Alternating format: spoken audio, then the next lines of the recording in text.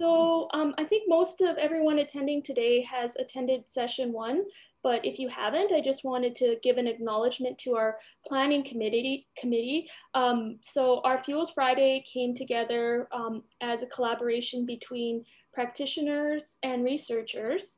And our committee consists of Jen Beverly, she's assistant professor with University of Alberta, Laura Chasmer, assistant professor with University of Lethbridge, Dave Schroeder, prescribed fire program coordinator, Alberta Wildfire, Dan Thompson, forest fire research scientist, Canada Forest Service, Brian Wines, managing director of Canada Wildfire, and myself, I'm the knowledge translation and localization specialist with Canada Wildfire.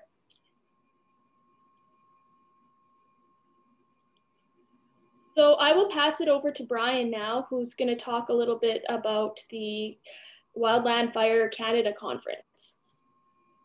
I think actually what I'm going to suggest we do is we wait a couple more minutes till everybody has had a chance to join before we go any further. So please stand by. We've still got people joining on a fairly steady basis. So we'll continue on in about 7 or 8 minutes here. Okay, thanks, Brian. So should we pause then for a little bit? Okay. So stand by, everyone.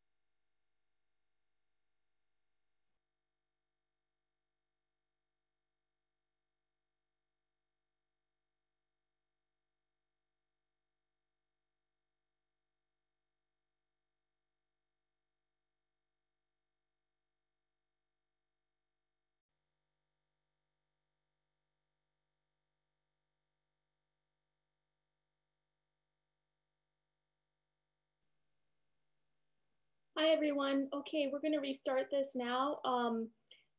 Welcome again to Fuels Friday.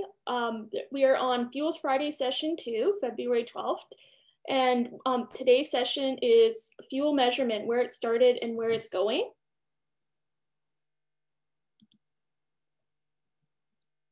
So before we begin, we're going to do a land acknowledgement. So the University of Alberta acknowledges that we are located on Treaty 6 territory and respects the histories, languages, and cultures of First Nations, Métis, Inuit, and First People, and all First Peoples of Canada, whose presence continues to enrich our vibrant community. So welcome, everyone. So before we begin, I'd just like to acknowledge our planning committee. So Fuels Friday came together over the last four months or so through a collaborative effort between practitioners and researchers. And our committee is Jen Beverly of the University of Alberta, Laura Chasmer, University of Lethbridge, Dave Schroeder with Alberta Wildfire, Dan Thompson, Canadian Forest Service, Brian Wines with Canada Wildfire, and myself, also with Canada Wildfire.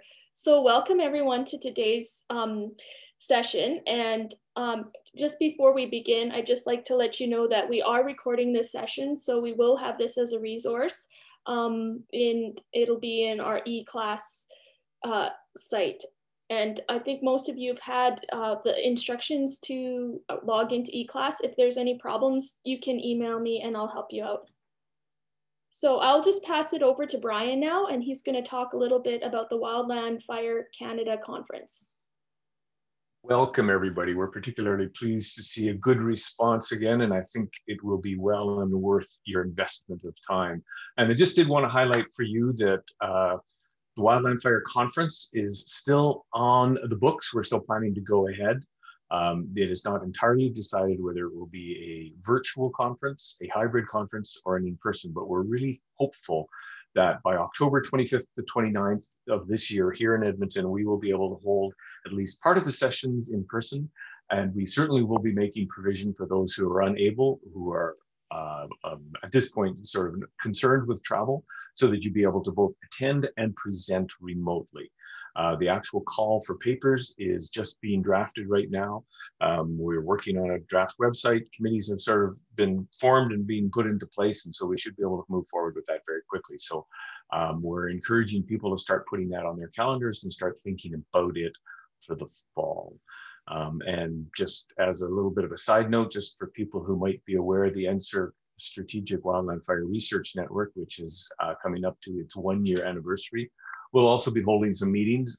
Just because of the year, there probably won't be a lot of results yet, but we'll be able to give people an update on where that's at as well. Turning it back to the rest of the gang. Thanks, and enjoy the morning.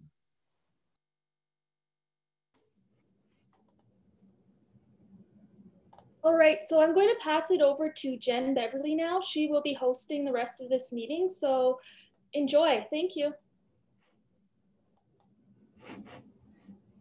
Hi, everyone. I'm Jen Beverly, and I'm going to be your guide through this morning's program.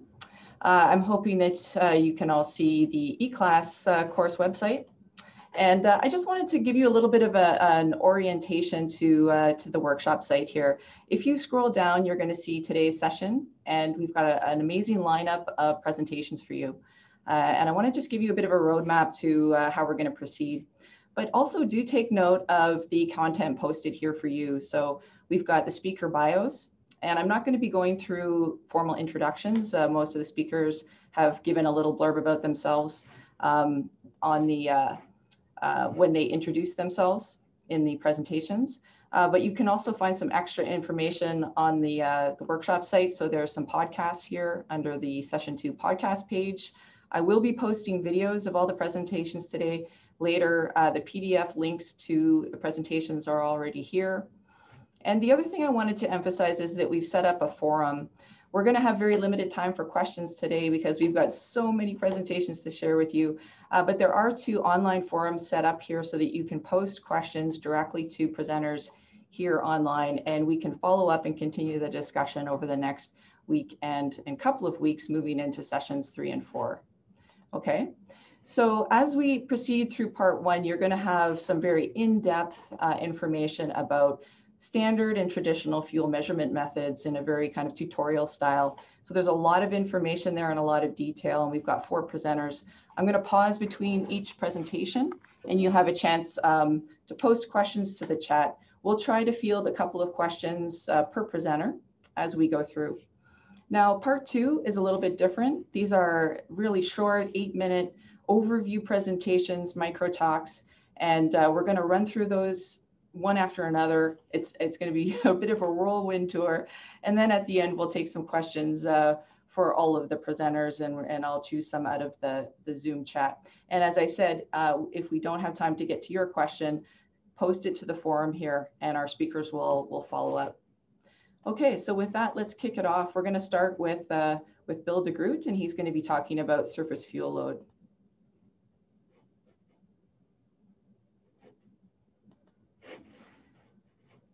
Now I'm just going to test here. Were you able to hear some of that video?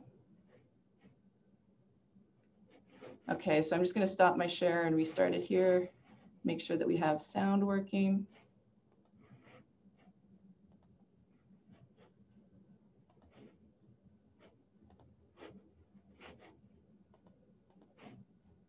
All right, so this should work. My name is Bill DeGroot. I'm an adjunct professor with the University of Toronto and retired forest fire research scientist with the Canadian Forest Service. Today I'm going to talk about sampling surface fuels, and I'll start out talking about the applications of fuels data and the types of fuel sampling that we do, and then I'll get into the details of how you sample different fuel layers, and I will end the talk talking about how fuels are used to calculate fire behavior. And information is calculated for a number of reasons, but it usually comes down to fire behavior. So fuels data can be collected to assess the fire risk or potential around, for instance, a community, or generally at the landscape level. Fuels data can be used to develop a prescribed burn prediction. It can also be used to predict fire effects, such as carbon emissions, depth of burn, or correlating mortality regeneration to fire behavior characteristics. And fuels data can be used to develop new fire behavior models as well. So the first question we ask ourselves is, well, what do we sample? And the simple answer is we sample what burns. So you wouldn't sample things that you know really aren't going to burn or contribute fuels to a fire. So for example, if you know that the depth of burn is only going to be a few centimeters and you have a deep organic site, you wouldn't be sampling for bulk density 40 centimeters down. So you reduce the amount of fuels that you need to sample. If you're unsure whether or not something is going to burn, you would sample it just in case. So the different layers that you would sample are the organic forest floor fuel layer, which includes litter, fermentation, and humus layers, as well as lichens and moss, herbaceous plants, dead and down woody debris, shrubs, and vegetation, or regeneration. And that would be trees that are less than diameter breast height. So the first type of sampling that we do is for fuel moisture, and we sample this using metal containers. We typically sample moisture content for fine fuels, and that's because fire spreads through fine fuels, and fine fuels change their moisture content very quickly. They're constantly exchanging moisture with the environment. And we would normally sample fuels like litter, needles, lichens, and moss immediately before we would do a burn. And then we would seal these containers with a metal lid and tape around the edges so that the moisture stays within the container. And then we would oven dry these, open the containers up, oven dry them until the samples reach a constant weight, which usually takes 1 to 2 days at 70 degrees Celsius.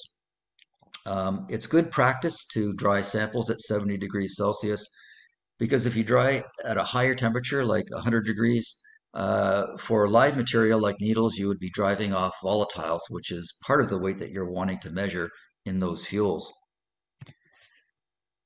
The other type of fuel sampling we do is for fuel load. For herbaceous plants, we would do this using clip plots. For regeneration, you could use basal diameter measurements if there are biomass algorithms available for those tree species. Usually there isn't. Usually tree biomass algorithms begin at dBH height. If you want to sample for biomass of regeneration, you can do destructive sampling, clipping. In an experimental burn, we would typically do destructive sampling outside of the plot so that we minimize the impact of the burn plot itself, any disturbance to the plot. So you would do clipping and develop a correlation between the basal stem diameter and the amount of biomass to that seedling.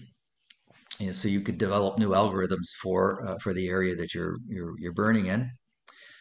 Shrubs, not often sampled, usually because they are either a species that really doesn't contribute fuel to a fire, like, for instance, willow, which it may be part of the burn, but at most it might just scorch the leaves and there really isn't a fuel contribution to the fire, or because shrubs are so sparse that they really don't have much fuel to contribute to the fire.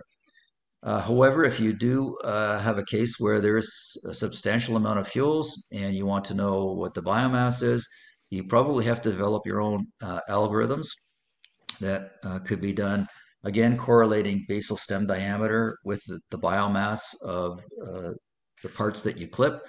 But you also need to develop fuel consumption models, and that's something we don't have in Canada, is good fuel consumption models for shrubs. But you can develop your own models as well, again, doing the clipping and then correlating that with basal stem diameter with biomass, or with canopy volume measurements with biomass. So you would measure each individual shrub as a cylinder. So there's a diameter to the size of the crown and a height, and you would get biomass from that. So the other two layers left to sample are forest floor and dead woody debris. And Alberta has a field sampling manual that describes how to do this. Different provinces use different approaches, but the same techniques. So a line intersect method is always used for determining dead woody debris fuel loads. And normally forest floor sampling is done along the transect as well. So in Alberta, there are 4 transects of 25 meters that are laid out in a cross pattern to collect this information. And with dead woody debris sampling, it's really about partitioning all the fuels into different diameter classes.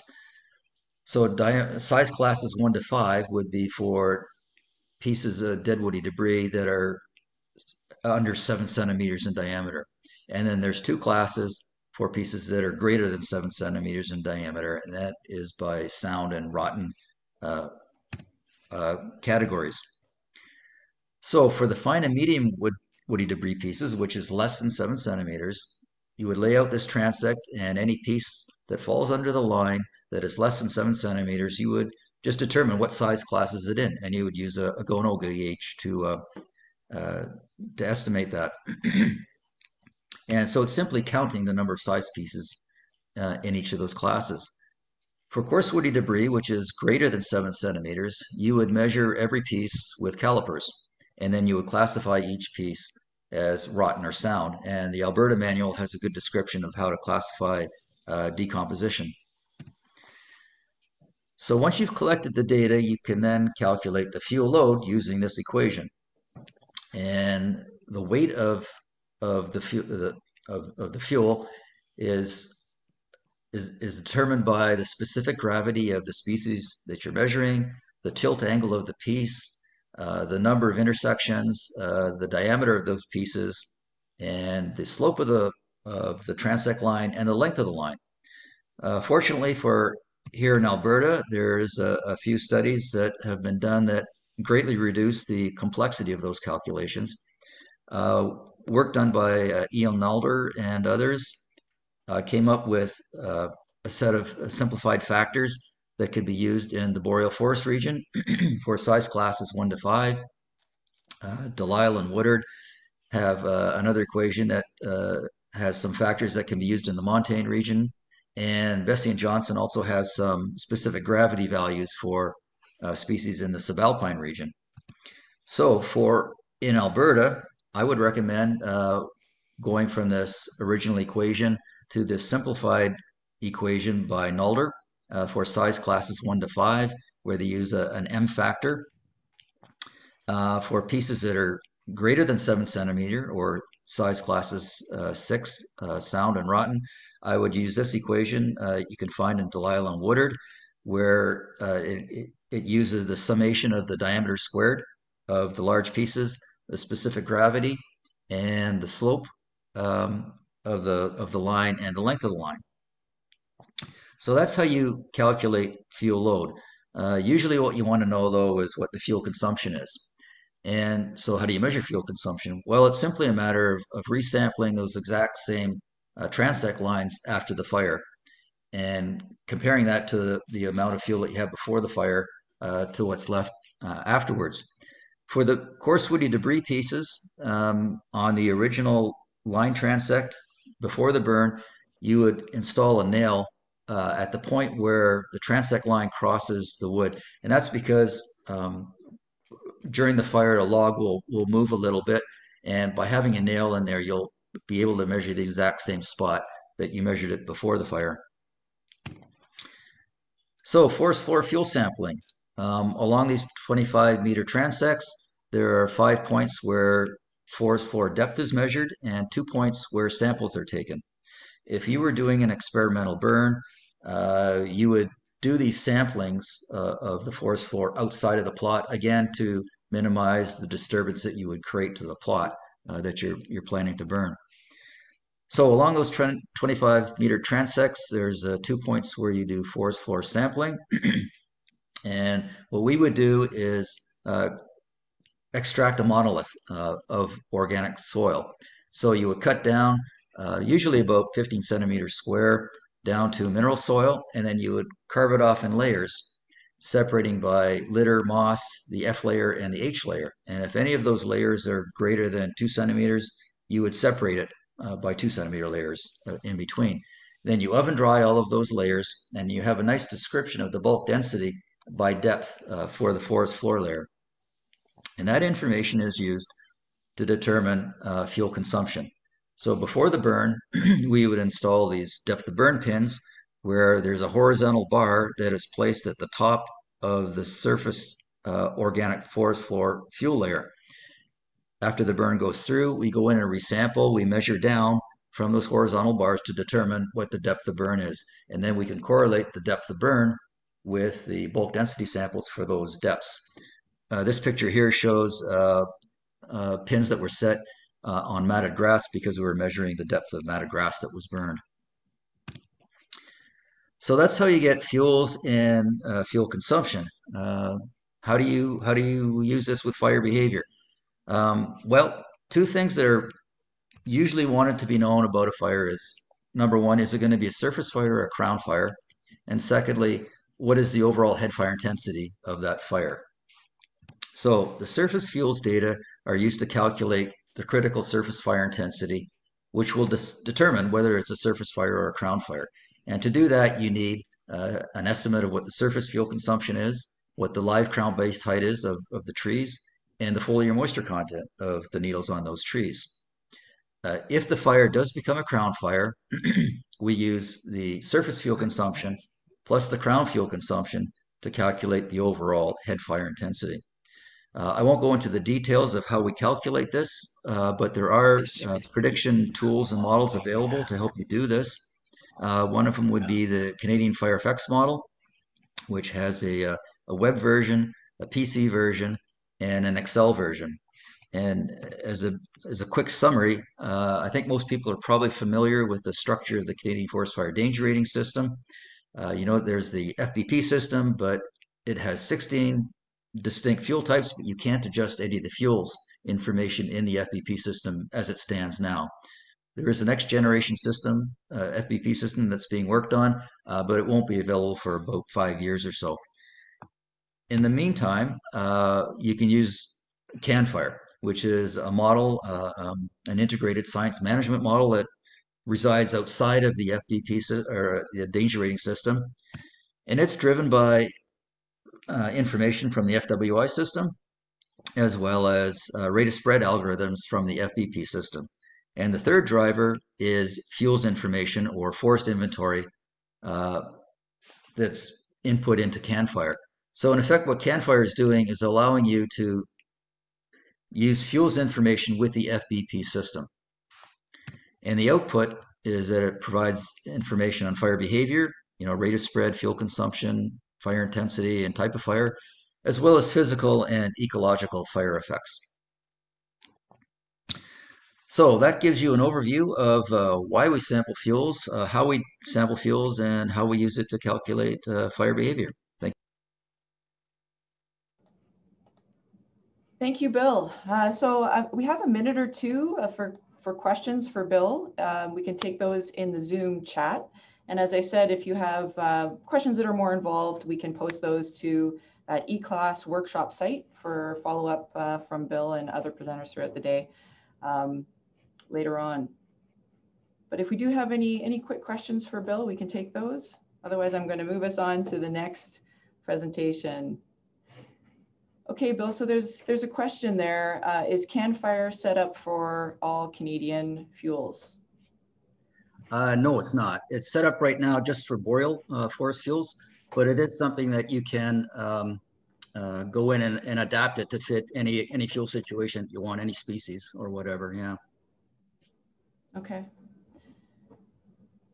Okay, so maybe we'll move on to the next presentation. As you're thinking of questions, you can post those to the chat and we'll try to follow up if there's time this morning. Otherwise, again, I will transfer any questions that we didn't get to the Zoom chat. Well, we'll just take one more here. Bill, do you do much ground truthing of DMC values prior to burn to add extra context to duff consumption? Yeah, on experimental burns we do, and that's typically where you would get into the moss, the sampling of the moss and the F layer, It wasn't just Okay, fine fuels, you also do some of those, the less dense duff fuels as well. great. Well, thank you, Bill. Let's move on to our next talk. We're going to hear about bulk density. Hello and welcome to a Fuels Friday video about fuel weight and bulk density. My name is Dave Schroeder and my colleague Steve Vienegard and I will be your narrators. This video is organized into 3 sections. We will start by covering some definitions and then go into a bit of depth with a case study. The case study will demonstrate why fuel weight and bulk density are both important for fire behavior understanding and forecasting. We'll wrap up with some general considerations for planning data collection to obtain these parameters. You will also see fuel weight and bulk density covered in other Fuel Friday presentations and videos, an indicator that these are important parameters. Bulk density and fuel weight are common parameters used to describe fuel structure and are used in fire growth prediction models either directly or indirectly. For example, the Rothermel surface fire model includes a bulk density parameter, whereas the present version of the CFF-DRS fire behavior prediction system uses fixed fuel weights and bulk density associated with specific forest fuel types. Other models, such as CANFIRE and CFIS model, which we'll use in our presentation demos, allows users to input fuel weight or bulk density values. Fuel for this presentation refers to organic material, living or dead, that can ignite and burn. Fuel load is often used interchangeably with fuel weight. Bulk density refers to the weight of the fuel per unit volume. This simplified demonstration shows how flammable material with the same weight will burn differently when bulk density is changed. On the left, the 8x10 sheet of paper has been tightly folded and the bulk density is highest relative to the other pieces of paper. The piece in the center has been tightly crumpled and the right piece has been lightly crumpled. You can see the variation in fire behavior, and the folded piece will not even sustain an open flame. The video demonstrates 2 important fuel parameter considerations for fire behavior. First, bulk density can affect the rate at which fuel is consumed, and second, bulk density will affect the proportion of total fuel weight that is burned, and as such influence the amount of available fuel for combustion. As the video demonstrated, fuel with the same weight but different bulk density values will burn differently. The question then is, why bother with fuel weight? First, fuel consumption by weight is the basis for Byram's fire line intensity calculation, so we need the weight of fuel being consumed. Another reason is that collecting fuel weight is much more straightforward than bulk density. For example, reliable and efficient methods have been developed to sample dead and down woody fuel weight. Similarly, tree biomass weights can be calculated using one easy-to-collect measurement, diameter at breast height. Adding fuel depth in order to get bulk density is straightforward for some fuels, but can also add complexity and effort to collect the data, as we will demonstrate. As well, an accompanying video focuses on challenges specifically associated with measuring one important parameter used to obtain fuel depth, canopy base height. The values at the bottom of the slide show canopy fuel load and bulk density for 2 adjacent sample plots.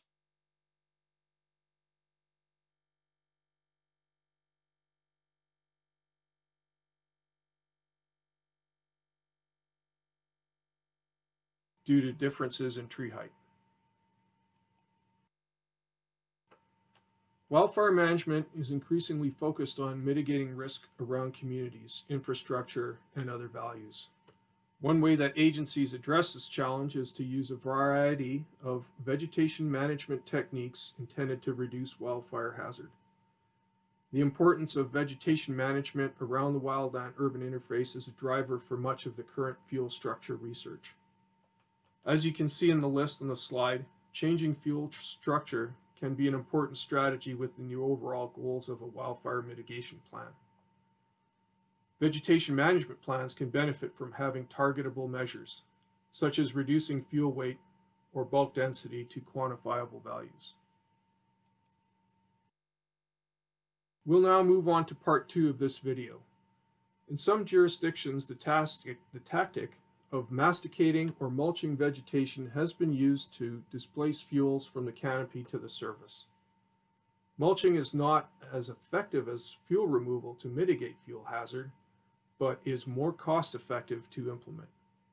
Test burns in mulched black spruce stands indicate that fires in mulched fuels are less intense and slower moving relative to natural stands, and as such are more likely to be suppressed. In part 2, Steve will demonstrate how fuel weight and bulk density affect fire behavior in mulched fuels, and will present some of the challenges to collecting this data. In the introduction, 4 vegetation management principles were presented. Generally, in mulch fuel treatments, displacement is the primary principle applied by converting canopy fuels and surface fuels to a more compacted layer of woody debris. Several different techniques are used with various machine types to create unique fuel beds, each having different characteristics such as fuel particle shape and size and fuel bed depth. The fuel bed in this right-of-way is unique in the uniformity of debris size and distribution. However, this homogeneous fuel bed may be more of an exception, as most masticated fuel beds include other fuels such as grasses and shrubs.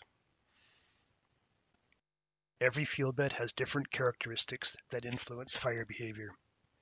In mulch fuel beds, compaction of chip debris and other fuel particles influences airflow through the fuel bed and the rate that fuels dry. Compaction can also impact fire spread and fire intensity. Can bulk density be used as a measure of compaction and used to calculate potential fire behavior in a mulch fuel bed? Destructive sampling is often conducted to determine the fuel load and bulk density of mulch fuel beds. This process and calculation of values is very straightforward in a uniform fuel bed such as this one. In a study of potential fire behavior in debris fields in hydro rights-of-way, we evaluated the debris using destructive sampling to determine bulk density and then determined the volume of fuel assumed to be available for combustion. Bulk density was determined through destructive sampling in several mulch pits. From previous experimental fires and moisture sampling, we observed that fuels deeper than 5 centimeters were too moist for consumption. Using this as an assumption, it follows that available fuel equals 6.3 kilograms per meter squared. But this seems like a large loading of fine fuel available for consumption. What kind of fire could be expected in this fuel bed? Most fire behavior prediction tools don't model these fuel beds well, but attempts at modeling fire behavior have been made using Behave Plus. This projection in Behave Plus, using 90th percentile conditions, indicates fire behavior with low intensity and low rate of spread. Experimental fires in mulched fuel beds have given us good insights into potential fire behavior in these fuel environments. Unit 2 at the Pelican Mountain Fire Smart Research Area was designed to study fire behavior in mulch fuel beds that have been treated using varying treatment intensities. 3 different mulch treatment prescriptions with varied intensity were applied in the 3 subunits. This resulted in 3 distinct mulch fuel beds with different fuel characteristics. Coarse mulch was produced using a low-intensity mulch treatment with 1 pass to knock over stems and remove branches. Key characteristics of this fuel bed include a greater volume of roundwood debris, a lesser amount of mulch debris, and a relatively undisturbed surface fuel layer. A normal mulch intensity is the standard typically applied in industrial operations such as clearing for industrial sites or right-of-way maintenance. The regular mulch fuel layer has most aerial and surface fuels processed into chip debris. Some disturbance of the duff layer occurs but is generally not prescribed in mulching operations. A high-intensity mulch treatment thoroughly mulched all vegetation and mixed this with the duff layer. This resulted in a fine mulch fuel layer with a higher percentage of smaller debris and a greater extent of mixing with duff and some mineral soil. In characterizing these fuel beds, bulk density was considered as a metric to compare compaction of the fuel beds. We applied the data collection methods described earlier to determine fuel load and fuel bed depth. And these measurements resulted in some confounding results in that bulk density of all these fuel beds was similar at 150 kilograms per cubic meter. This didn't seem like an intuitive result since we expected that there would be a greater difference in bulk density to reflect the apparent differences in compaction. A possible explanation for this was that with only 5 depth measurements per quadrat, this did not accurately capture the scattered coarse mulch or roundwood. Therefore, alternative sampling methods need to be considered. Moving past the characterization of these unique fuels, our next objective was to observe and compare fire behavior in these distinct fuel beds. In these simultaneous burn trials, in the 3 fuel beds, there were some notable differences in fire behavior. Flame length, rate of spread, and depth of burn were measured and analyzed. We observed the most vigorous fire behavior in the coarse mulch fuels. We attribute the greater fire intensity and more rapid rate of spread to an undisturbed surface layer with greater continuity, which promoted more efficient fire spread. In contrast, fire behavior in the fine mulch fuel bed was relatively subdued with low flame height and slow rate of spread. The compacted mulch fuel bed with lack of vertical continuity inhibited fire growth and generation of fire intensity. Fire behavior in the regular mulch fuel bed was close to that of the fine mulch fuel bed. The intact moss layer and other undisturbed surface fuels contributed to slightly greater rate of spread and fire intensity. These observations of fire behavior in these burn trials in the different mulch fuel beds provides decision support for practitioners applying mulch treatments in boreal forest stands where high-intensity mulching is an option. The results calculated for bulk density prompted some pause for thought in how we measure fuel bed depth in these variable fuel loads. As Steve indicated, our initial mulch sample data did not reflect the observed differences in bulk density. We concluded that the initial sampling technique that only captured the average bulk density was too coarse. Because of time constraints, we could only do some informal remeasurements where we collected samples in 10 centimeter vertical increments. This process resulted in a lot more time needed to collect the samples, but results suggested we could now differentiate between the treatments based on bulk density. Here's another example using grass fuel types. The Alberta Wildland Fuel Inventory Program has conducted some exploratory data collection for grass fuels in Alberta. The intent was to better understand differences between matted and standing fuel types and how to determine the degree of curing. In the FBP system, degree of curing is an input for the grass fuel models, and assessing that value is largely a subjective call at present. The matted grass in the photo on the right was sampled in the early spring prior to green up. That matted grass is still there in the summer, along with new growth, as shown in the photo on the left. From a fire behavior perspective, the grass in the left photo is likely to be classified as greened up, and will in reality support little, if any, fire. Strictly by weight, however, the total sample would indicate a high degree of curing because the dead matted grass has much greater weight in proportion to the new green grass. Stratifying the samples vertically helped to differentiate cured and green grass, but added a lot of effort to collect the data. To wrap up, we will show some examples of challenges around using new data in an existing fire growth model, and will present some considerations of scale when collecting data or applying models. The final slides are about change. Good fuels data, including weight and bulk density, are relatively scarce. In order to improve that, new methods of collecting data are needed, along with potentially new or modified fire behavior models. Practitioners are challenged with using models or data that are not sufficient for their needs, whether that is for fire operations support or planning a mitigation project.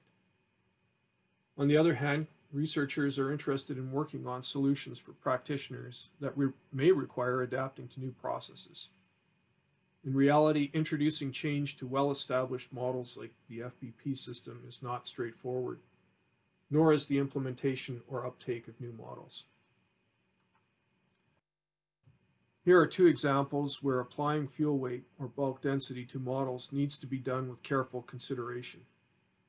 The Crown Fire Initiation and Spread, or CFIS, suite of models was built on a wide range of wildfire data sets and allow users to input their own fuel structure data. The models did not include wildfires with mulched fuels explicitly, so use of mulch fuel weight as an input could result in misinterpretation of potential fire behavior. In the second example, again using the CFIS suite of models, we show a graph where a detailed vertical profile of the canopy bulk density for a stand does exist, but the model only accepts one input. In the case of CFIS, there is quite a bit of documentation supporting the model development, inputs used, and sensitivity to input parameters, so users can make an informed decision from the literature. We will conclude the video with a brief discussion about scale. Going back to this diagram shown at the beginning of the video, a few things come to mind. First, the images represent a small forest stand at a spatial scale that resonates with human observers. One can easily see the variability within the stand both horizontally and vertically. And it is straightforward to imagine that through time some of the overstory trees will die and fall over, and many of the understory trees will become dominant, resulting in changes to fuel weight, bulk density, and other fuel structure parameters. Fuel weight and bulk density quantities change through time, and that occurs for many reasons. Accounting for sampling timelines is an important consideration when applying fuel structure data to a model or other analysis. For example, forest inventory data sets may be used by agencies, where available, to categorize forest canopy data into FBP fuel types. Forest inventory data, however, is collected at variable time intervals, and at a provincial scale, when it's aggregated, will feature data representing variable snapshots in times, sometimes spanning 20 years. Moving to spatial scale considerations, at a plot level, the photos in this slide show a black spruce stand sampled by the Alberta Wildland Fuel Inventory Program. The plot radius is 11 meters, and you can see that there are some openings and dense canopy within the plot. Normally, plot level fuel weight and bulk density calculations will be aggregated to a larger stand, but will the aggregated data be representative of that stand? The reality is that natural forest structure is highly variable, as the photos show. A companion video demonstrating the use of LiDAR data to map fuel structure shows that this variability can be captured at a very high resolution. Zooming out, this photo shows an aggregation of fuel type patches, and the fire seems to be burning more intensely in the dark green patches. The light green patches are likely fens, and the dark green patches will be black spruce stands. From the previous slide, we saw that black spruce stands can be quite heterogeneous in terms of fuel weight and bulk density. Is that variability influencing the fire behavior at this scale, or is coarser data more appropriate? Zooming out even further, this hazy scene contains a larger mosaic of upland deciduous forests, black spruce stands, and fens in the mosaic, and a fire in the background. How are fuel weight and bulk density important at this scale? Or do other fuel structure parameters have more importance? Fuel weight and bulk density data are important information for fire behavior research and operational forecasting. The data are expensive to collect, and as such, we don't have enough relative to our needs. As accompanying workshop videos will show, new technology has much promise to meet this need, but also the potential to be misapplied. Thank you for watching this video, and we hope you enjoy the rest of the Fuels Friday workshop. Thank you, Dave and Steve. And I'm going to open it up now we have time for a couple of questions before we move on to the next presentation. If anyone's got questions, you can post that to the chat. And I've got to say, I love the visuals in your presentation. I really like that crumpled paper video. It's awesome.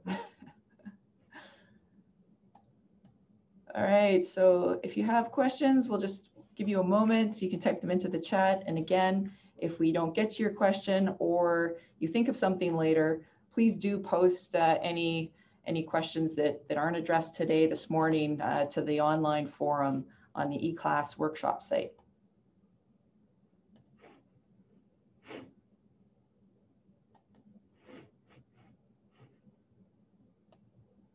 All right, everybody's still digesting that. So why don't we'll move on to the next presentation, and we'll circle back at the end. If there's questions for any of the presenters, we should have a couple of minutes to take those as well. So you can post those to the chat while the following presentations are screened, and we'll come back to them if we can live, or we'll put them on the forum on eClass, and the speakers can respond to them there. So let's move on to a presentation. Hello everyone. In this Fuel Friday video, we will talk about how canopy base height is used by wildfire behavior modelers or practitioners, and discuss some of the difficulties associated with measuring canopy base height in the field. Canopy base height is an important metric used in numerous wildfire behavior models. When referring to wildfire, canopy base height is considered as the lowest height above the ground at which there is sufficient canopy fuel for a wildfire to propagate vertically through the canopy. This threshold height is often used in wildfire behavior models such as the Canadian Fire Behavior Prediction System, FARSIGHT, and Nexus to determine when a surface fire will transition into a crown fire. Crown fires are much more difficult to extinguish compared to surface fires, and fire managers often use these models to determine if and when a crown fire can be expected around values at risk. If the risk is too high, mitigation measures can be taken, such as conducting prescribed burns or implementing forest treatments, which will decrease the chance of a surface fire to transition into a crown fire. We can see from these research test burns the importance that canopy base height has on wildfire behavior. On the left is a spruce tree with low-lying branches.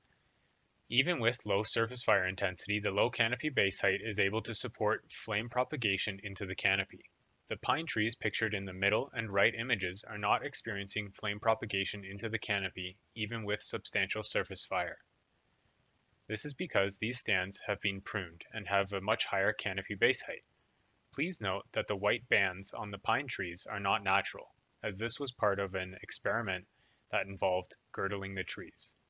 Nonetheless, it shows how canopy base height can affect potential wildfire behavior.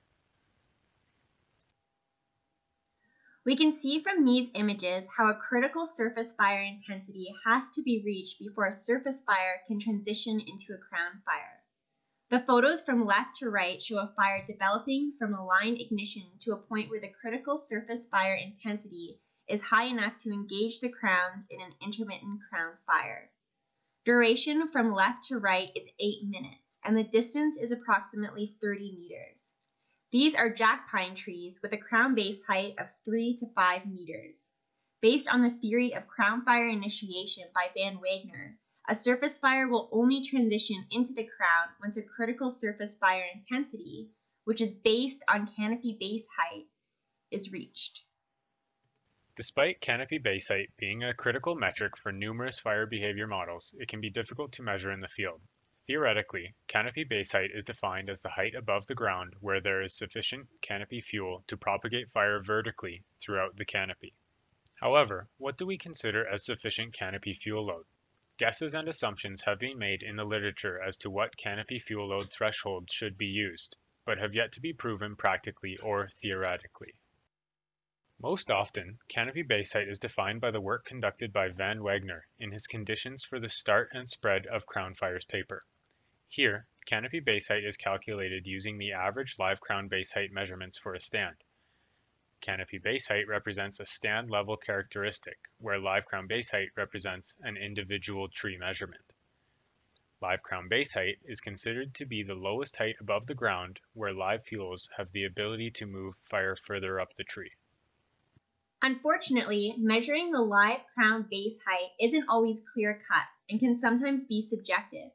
In many sampling manuals, it says to measure the height between the ground and the lowest live foliage of the obvious live crown, but often this isn't obvious at all. For example, sometimes there are large gaps in live crown foliage on the trees, or asymmetrical morphology where the live foliage is not evenly distributed throughout or along the tree. In these cases, is it still best to take the lowest height above the ground to represent the stand?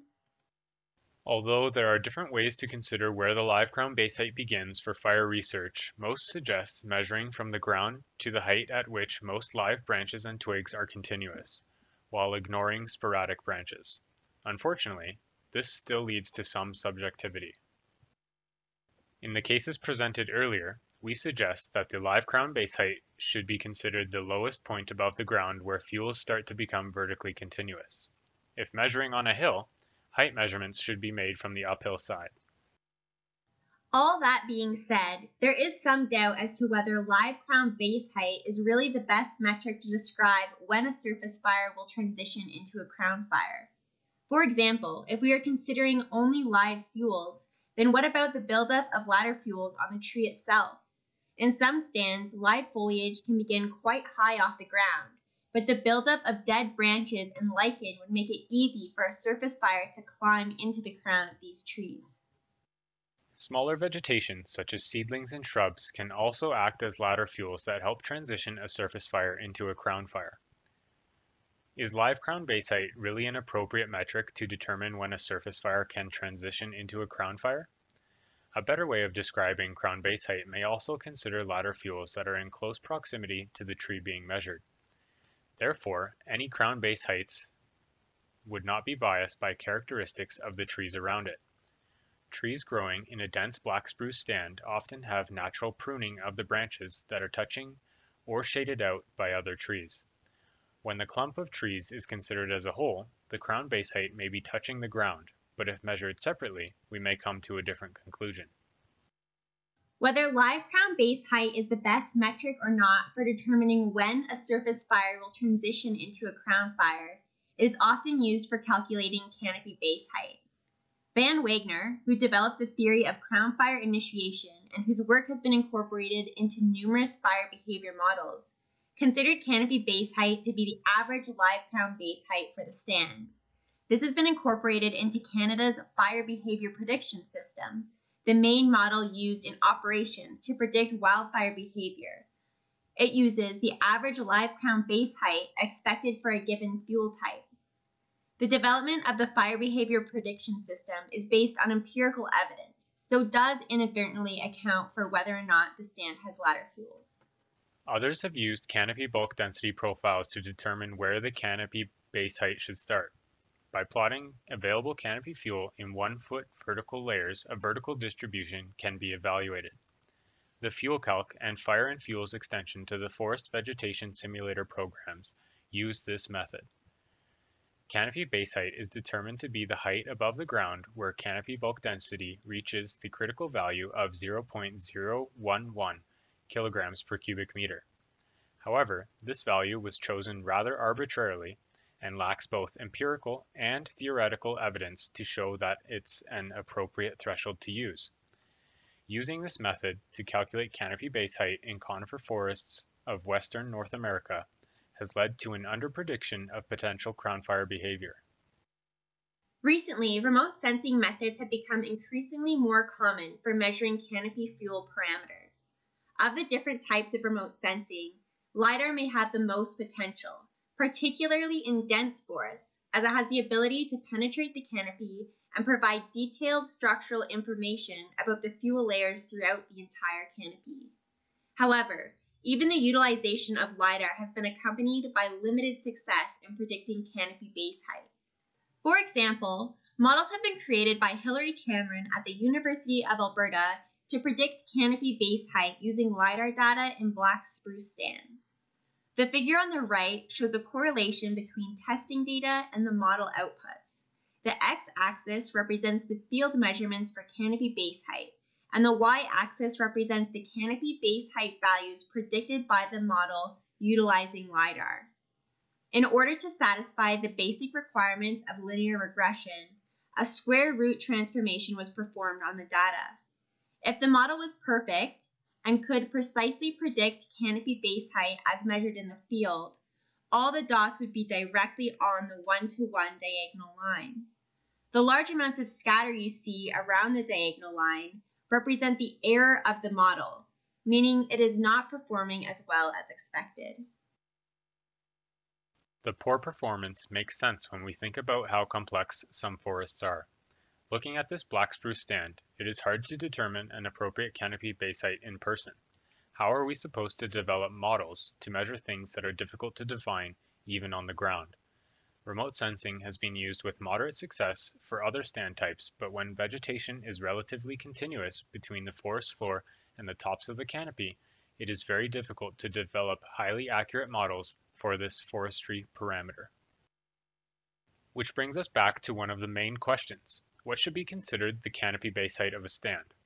In some ecosystems, the traditional assessments on a tree-by-tree basis may work, but for dense black spruce stands and potentially many other fuel types, we see that it may be more pertinent to use a holistic approach that considers other stand attributes such as ladder fuels and natural clumping. In this video, we don't provide solid answers as to what should be considered the canopy base height of a stand, because there aren't solid answers out there. We do outline how different fire behavior models calculate canopy base height and how to perform these measurements in the field to properly utilize these models. We also highlight some of the main issues with using canopy base height measurements to predict wildfire behavior. We would like to thank you for listening to our presentation. We would also like to thank the Canadian Partnership for Wildland Fire Science and Alberta Wildfire for organizing these fuel talks. Thank you, Hillary and Brandon, and as well Dave participating in this presentation as well. So I want to open it up for a question or two on this presentation. Sonia has posted probably a pretty in-depth question that I'm sure we can continue talking about on the online forum as well as in sessions 3 and 4. But just maybe to focus in on what she's posted here. So she's asking, how do we scale these measurements and what do they mean for fire behavior? So what do all these measurements mean across broad landscapes? And I think that would be open to Dave and Steve as well as this second presentation on crown base height. Yeah, so I think that measuring crown base height, it changes between different scales. So on a much bigger scale, maybe you don't care about the very fine measurements, and maybe that's why the FBP system works, because you're looking at broad landscape scales. But the more our fire behavior models develop, the more we may need those very fine measurements, such as with the fire tech model, needs very, very fine details on fuel structure. So I think maybe your definitions can change depending on the scale, but I don't really have an answer as to what that should be. I think the canopy base height arguments change a lot depending on what scales you're looking at and forest structure types. Yeah, so if anyone else has anything to contribute to that, that's kind of my 2 cents. Hi, it's Dave here. Yeah, great comment by in the chat room, and Sonia. I obviously didn't provide any answers, mostly questions in my slides, and I think one of the questions I often ask is what is the accuracy and precision needed for a fire behavior model? So when we're dealing with fires around the urban interface, it's quite critical to be very accurate and precise. And on other landscapes, less precision is needed. So having some of those ideas, I think, will help possibly define targets for what a model performance should be.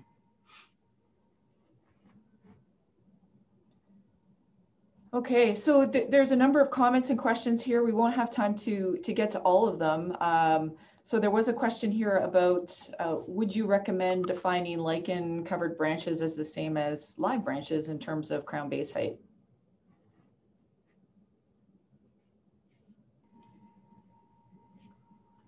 I would. Oh, sorry, Dave, you go ahead. You have to model, you have to match the model with the data that it was developed for. So yes and no. Certainly the work that Ginny Marshall is doing and along with Dan Thompson using fire tech, that those fuels are accounted in, but in the case of fire tech, there's no canopy base height. It's just a continuum of fuels that are blocked out in 2 meter increments. So yes and no is the answer to that one. Sorry. Okay, thank you. So we're going to keep it moving in considering time limits here this morning. So we'll move on to the next presentation. Again, there's some great comments and new posts to the chat that we'll make sure we follow up either on the online forum or if there's time at the end. So this is next, we're going to continue moving upwards into the canopy, into the crowns, and we're going to close off this part 1 session where we've been really taking a deep dive into the traditional fuel measurement methods and looking in sort of in an instructional way about how that's done. So we'll move on to our final presentation for this part 1. And after that, we'll have some time for a couple of questions. Good day. I'm Marty Alexander. I retired from the Government of Canada in November of 2010 after working for nearly 35 years as a fire behavior research officer with the Canadian Forest Service. In semi-retirement, I've worked part-time as a consultant, researcher, and volunteer. This presentation in session 2 of the Friday's Fuels Workshop series deals with the subject of computing canopy fuel load and canopy bulk density from field measurements. There are 3 objectives to this presentation. Number 1 is to point out how canopy fuel characteristics influence various aspects of crown fire behavior and conifer forest. Secondly, to explain the general processes involved in determining canopy fuel load and canopy bulk density in outdoor experimental burning studies. Thirdly, and finally, is to briefly describe the field methods involved in sampling the tree and stand structure variables used in quantifying canopy fuel characteristics. First off, it's a good idea to get familiar with some of the basic terminology and general principles involved in characterizing canopy fuels. Let's take a moment to acquaint ourselves with the terms and concepts as shown in this illustration. Consider the canopy base height and the stand height, and in turn, the live crown depth. Note that the canopy fuel load is largely represented by the needle foliage. Now, the canopy bulk density represents the canopy fuel load divided by the live crown depth. Finally, as noted at the bottom, appreciate that the ladder or bridge fuels constitutes the various fuel components in the stratum between the surface fuels and the aerial or canopy fuels. We will now examine each of the canopy fuel characteristics in greater detail.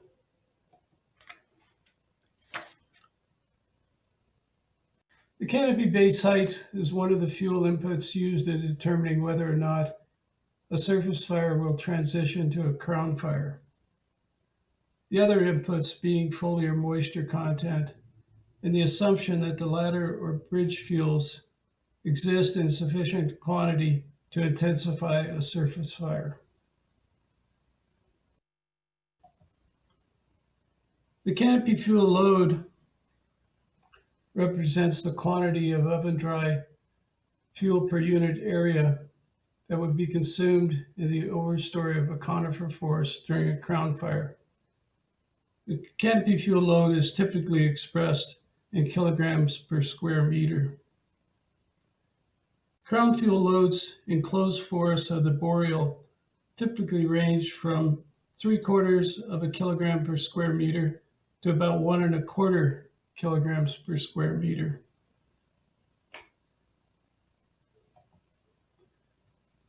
The canopy fuel load is one of the elements used in determining a crown fire's final intensity, as per Byram's I=HWR fireline intensity equation, where the W in the equation represents the amount of available fuel consumed in the entire strata of a fuel complex.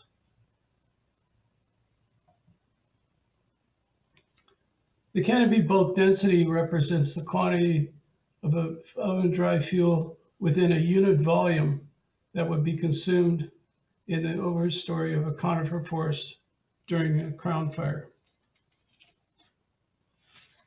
Canopy bulk density is typically expressed in kilograms per cubic meter. A maximum canopy bulk density is typically around about 0.6 kilograms per cubic meter. And canopy bulk densities in the boreal forest generally range from 0.05 to 0.25 kilograms per cubic meter.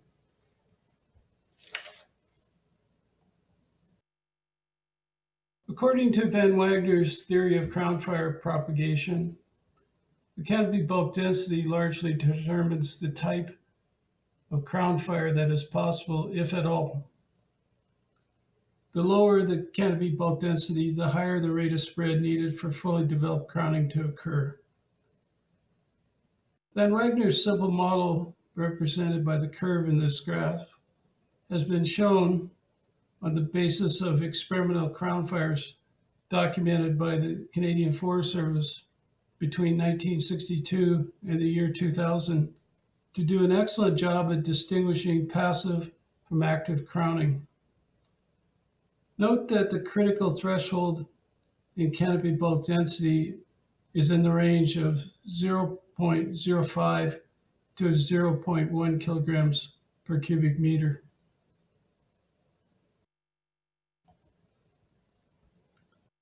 The CFIS model system for determining crown fire rate of spread is also based on the canopy bulk density, in addition to the 10-meter open wind speed and the estimated fine fuel moisture content, which is largely determined by the temperature and relative humidity of the air.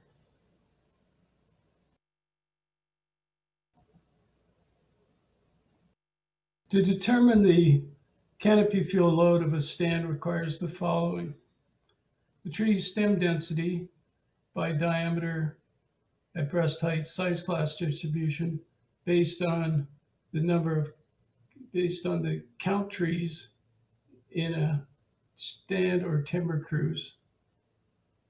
Also, a tree biomass or allometric equation based on destructive sampling relating crown foliage weight to the DBH of a tree. As shown here, the general equation for computing canopy fuel load is the summation of the crown foliage weight times the number of stems per hectare for each DBH size class divided by 10,000. The total foliage weight is divided by 10,000 in order to convert kilograms per hectare to kilograms per square meter. Note that Van Wagner assumed in his work on crown fire modeling that only needle foliage was consumed in a crown fire.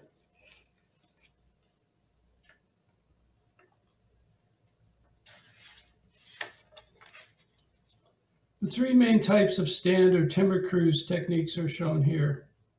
Each involves measuring count trees. You'll find that there are pros and cons to each. especially when it comes to their use in an experimental burning study. In this regard, I have found the PCQ, or point-centered quarter method, to be superior to conventional forest inventory methods.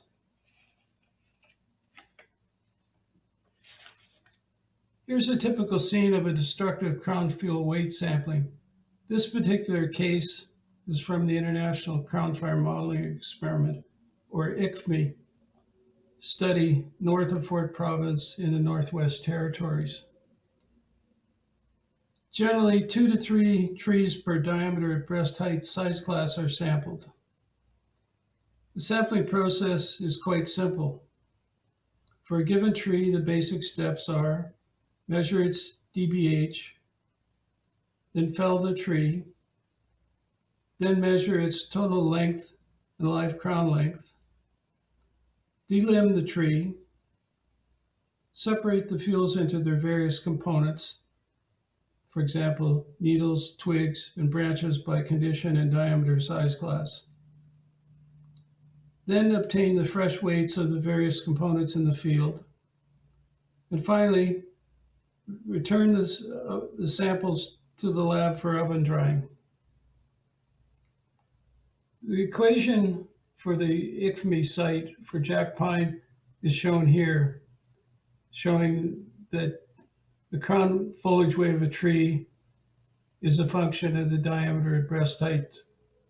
Note the coefficient of variation, or R squared, value is quite high at 0.88. This equation was based on sampling 33 trees with a DBH between 1.7 and 19.8 centimeters. Several similar studies have been undertaken in Canada. Arlen Johnson, for example, a University of Alberta master's student, undertook a crown fuel weight study of lodgepole pine and white spruce in Alberta back in the late 1980s. The results were published in the December 1990 issue of the Forestry Chronicle. Just a cautionary note, the use of generalized equations for estimating crown fuel weights does not take into account the fact that there are regional differences in tree species. Generalized equations appear to work well for total above ground biomass, but needles and roundwood material tend to be much more site specific. Experimental burning studies should, wherever possible, undertake their own separate crown fuel weight sampling study. However, time and expense may dictate otherwise. A 3 to 4 person crew can typically carry out the field component of a crown fuel weight study in a week or 2 weeks, depending on the tree sizes involved. Then roughly another week for the lab work.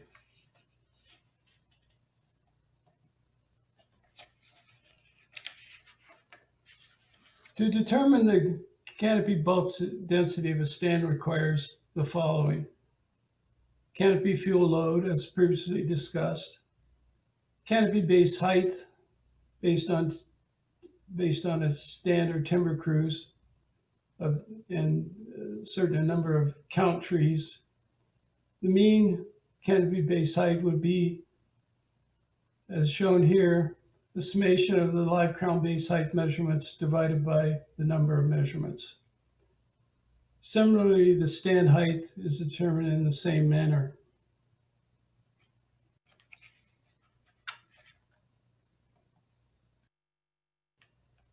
There are a variety of ways and instruments to measure the live crown base height and tree height of the count trees in a stand or timber cruise. A common technique involves the use of a clinometer and a measuring tape.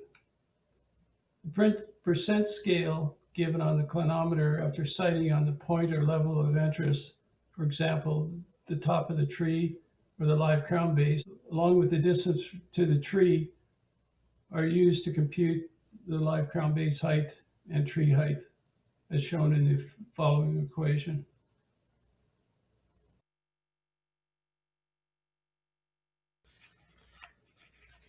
Here's a summary of the steps involved in computing the canopy bulk density, including an actual example.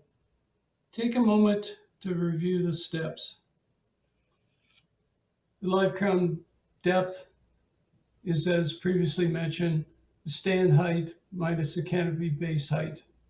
The canopy bulk density is in turn the canopy fuel load divided by the live crown depth.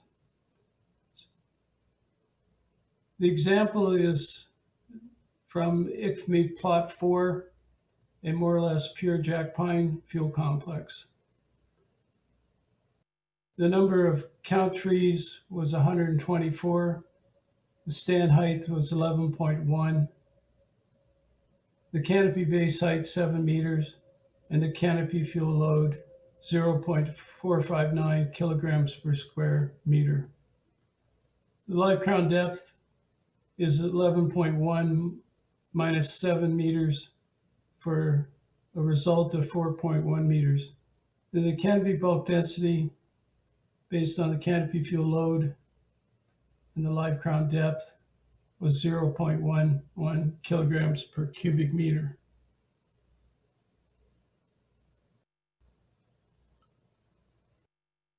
It's worth noting here that the canopy bulk density equation conforms to Van Wagner's methodology.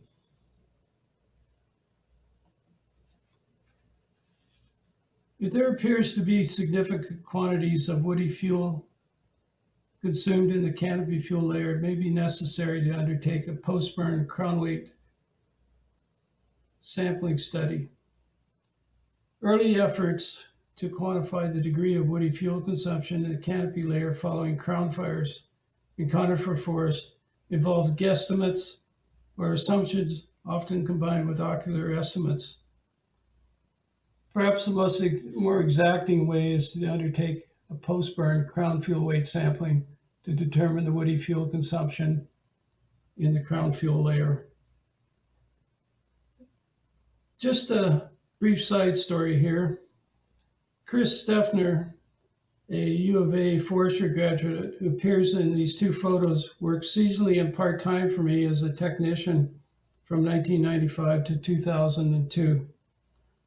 I often wonder if this post-burn crown weight sampling was the reason he took a permanent job in agroforestry with Agriculture Canada. As you can see, it's quite a dirty job.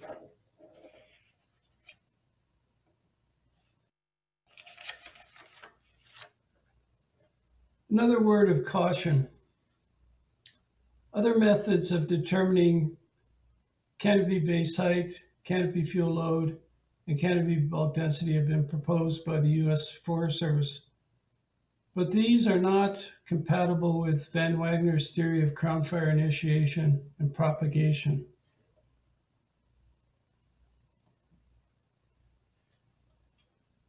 This is a good general reference when it comes to computing canopy fuel load and canopy bulk density for experimental burning studies.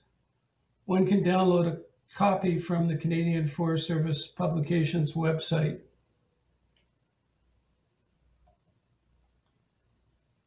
I have noted several additional readings here. One can download these publications from the Canadian Forest Service publications website and from the Crown Fire Synthesis website of the Frames homepage.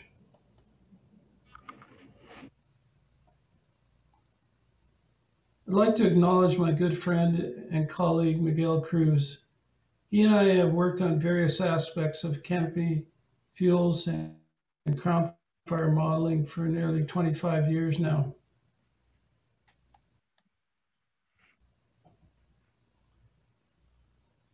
This has been a brief summary on the computations involved in determining canopy fuel load and canopy bulk density from field measurements. I hope it has brought greater clarity to your understanding of these two parameters. Thank you, Marty. And so that's wrapping up our part one of this morning's session. And I'll open it up for a couple of questions. We have time for a couple of questions for Marty live.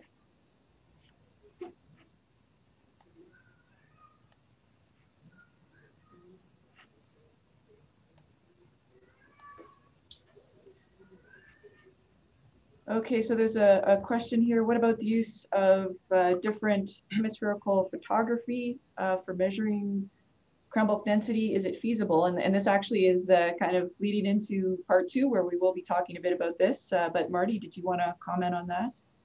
Well, I don't want to steal your thunder, Jen, but indeed, Bob Keane and others at the Missoula Fire Lab have attempted that, but I don't believe complete success has been achieved, but it's certainly worth greater exploration in my view.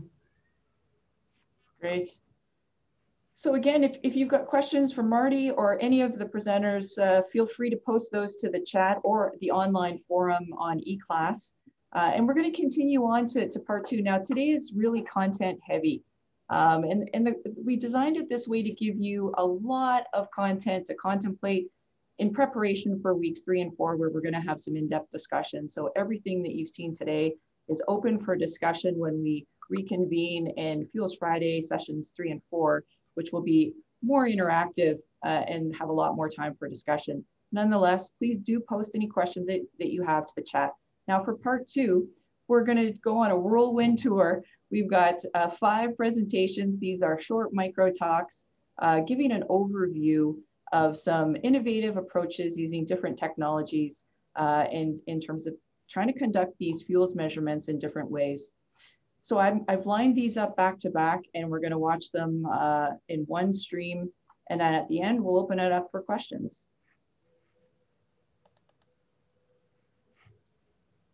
My name's Jen Beverly, and I lead the Wildfire Analytics Research Team at the University of Alberta. Today I'm going to talk about 3 projects where we're using photos to characterize fuels. Team members who have contributed to this work include Hilary Cameron, Andrew Stack, Ashwat Sharma, and Jared Randall.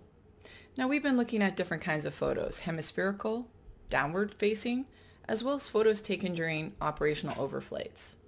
Before I get into the projects, I'd like to acknowledge our research collaborators, Gaston Diaz, Martin Barzik, and Prannoy Panda, as well as key contributors from Alberta Agriculture and Forestry, Dave Schroeder, and the Alberta Wildland Fuels Inventory Program, CRUISE.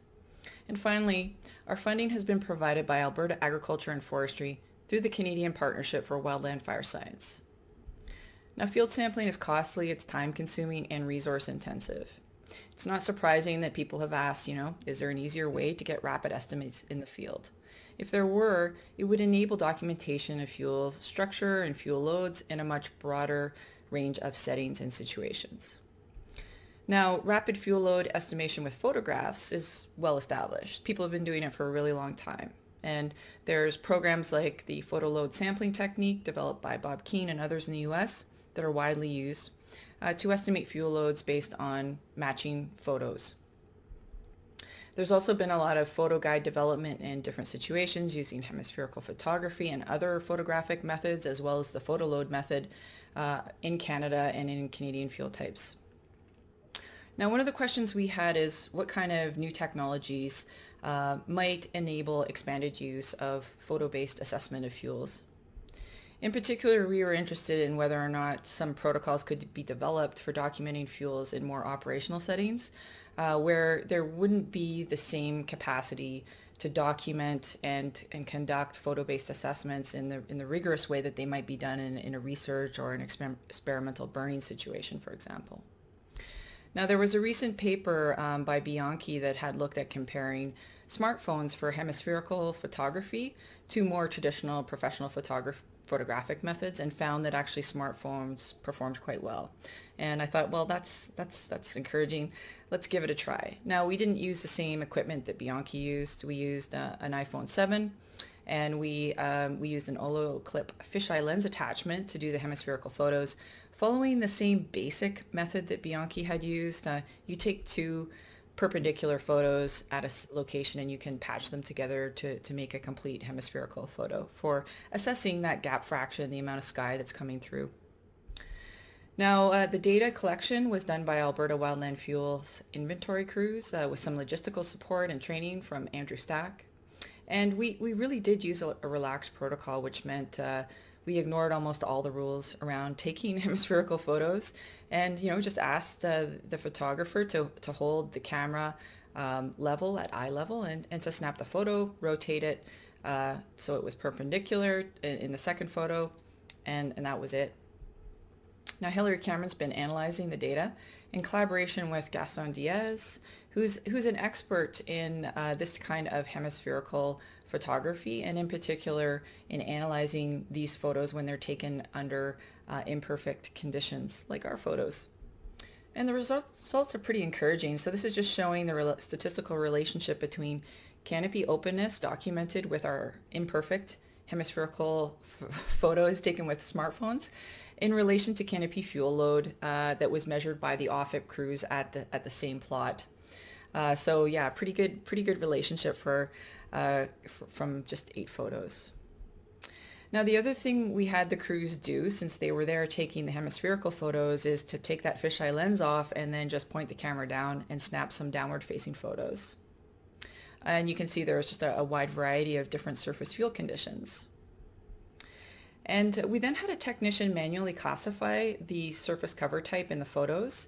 And Hilary Cameron has been analyzing the relationship between the technician's analysis of that sort of fuel type cover versus the field data.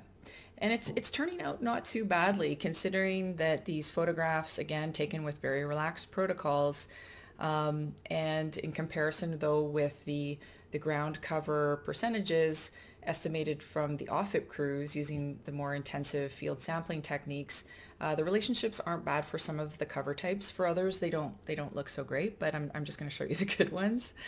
And of course, it's pretty time consuming for a technician to go and basically paint the photo, characterizing the cover types in the photo to do this kind of analysis. And so the natural question was, could it be automated? And so Martin Barsic and Pranoy Pandey have helped us out. And Pranoy has been using the manually painted photos, the manually classified photos, to train a computer to automate the process using a supervised learning-based deep convolutional neural network, and they're performing what's called image segmentation. And so these photos just show you an example. The original photo, the manually classified photo in the middle that was done by our technician, and then the machine classified version of that after Pranoy had developed his algorithm. And now the last project I wanted to talk about where we're using photos is the overflight photos from operational initial attack. So these photos are taken when fires are reported. Crews go out and the fire is assessed, photograph is taken, and there's a lot of detailed information about what's going on at that time, which makes it a sort of a really interesting situation for analysis. And when you look at these photos, and many of them provide really good indication of the fuel conditions, and not just the fuel type, but the structure of the canopy fuels in particular. So this is work that's being conducted by Andrew Stack as part of his MSc thesis research, and he has limited his analysis to fires burning in black spruce fuels at the time of that initial assessment. And so we're matching the assessment with the photographs with the outcome of the fire. Now, Andrew's done a lot of modeling, and he's about to wrap up his thesis, so there will soon be a full-length presentation by him of what he's done. But just a little sneak preview. This is one of the models he wanted to show. So this is showing the probability of a fire in black spruce escaping initial attack as a function of smoke color, relative humidity, and forest structure at the time of assessment. And for structure, he's just looking at 2 classes, closed versus open, which he estimated based on the photographs. And then he also extracted other variables from the photos, like the color of the smoke, which is a good indicator of intensity. And so you can see that when you've got that higher intensity fire, and the relative humidity is dropping, there is quite a difference in the probability of escape depending on stand structure.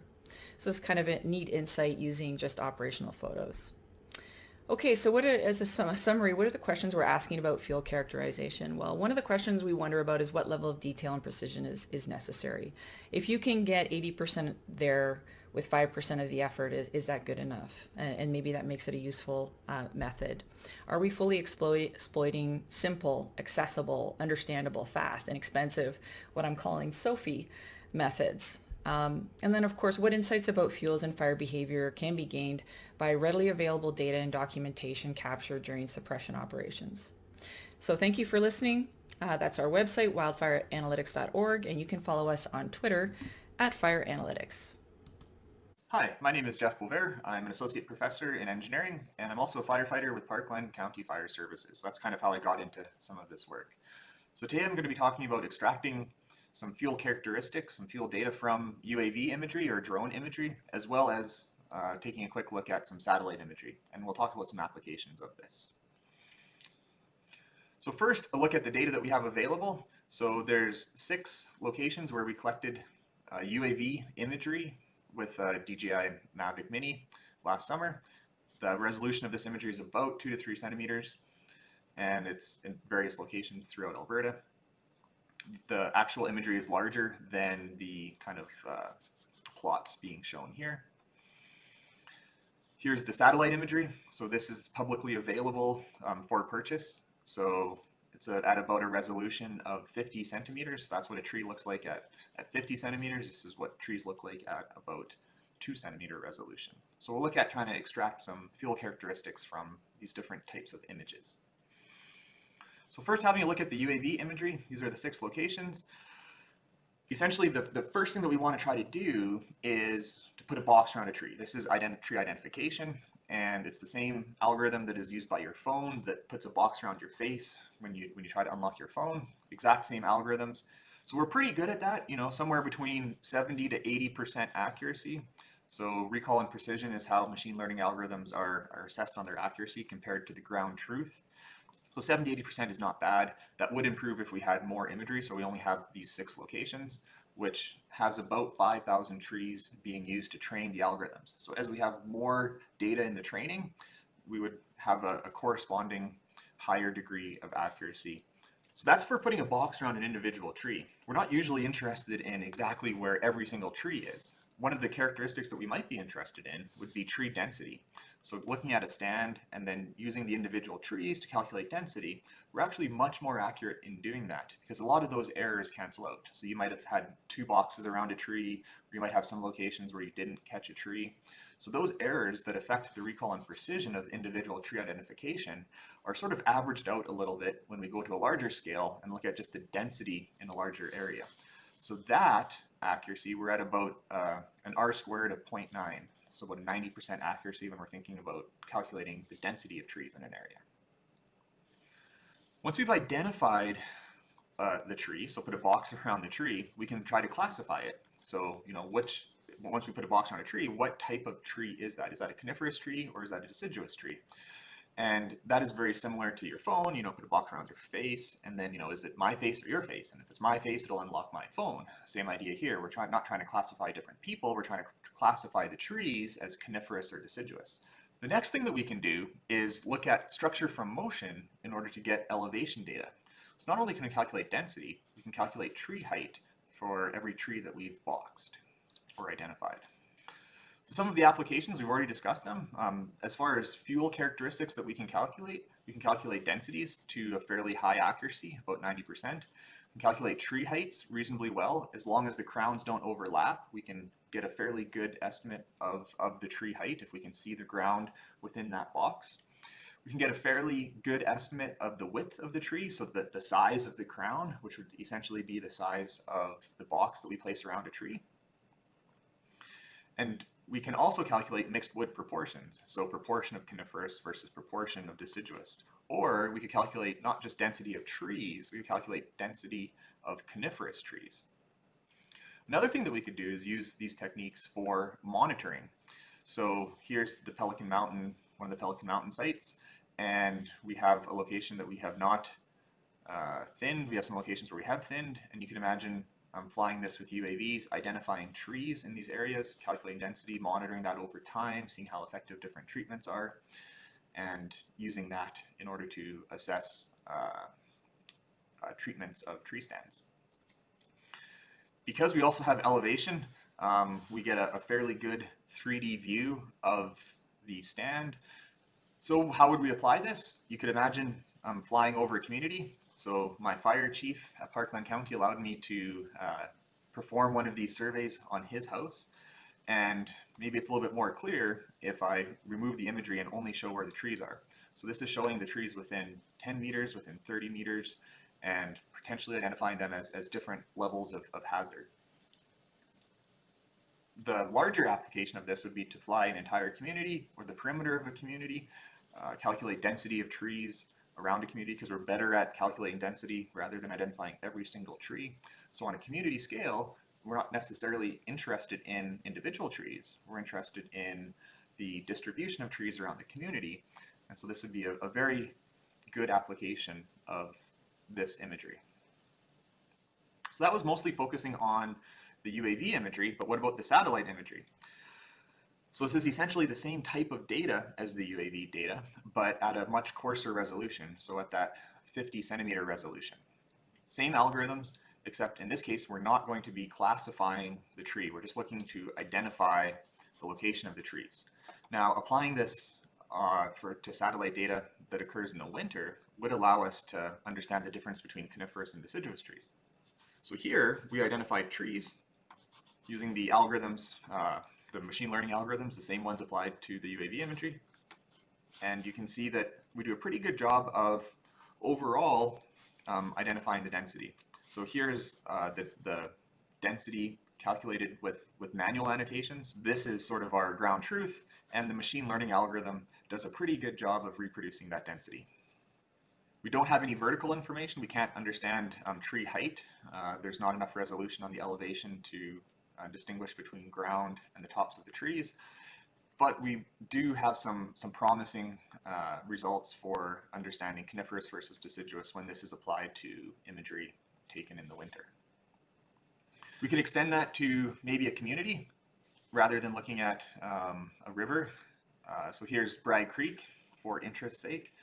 I think it's pretty much what we would all expect. Everywhere is either high or based on this arbitrary definition of medium density. It's either high or medium density. So just to summarize, we're reasonably good at identifying trees, putting a box around trees in UAV imagery.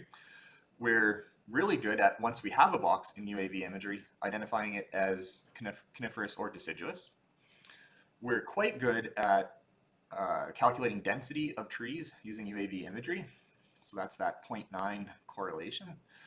Using satellite imagery, we're reasonably good at calculating density, where we get fairly reasonable height information and size information from trees when we can see the ground around a tree. So when the crowns don't overlap to the point where you cannot see the ground.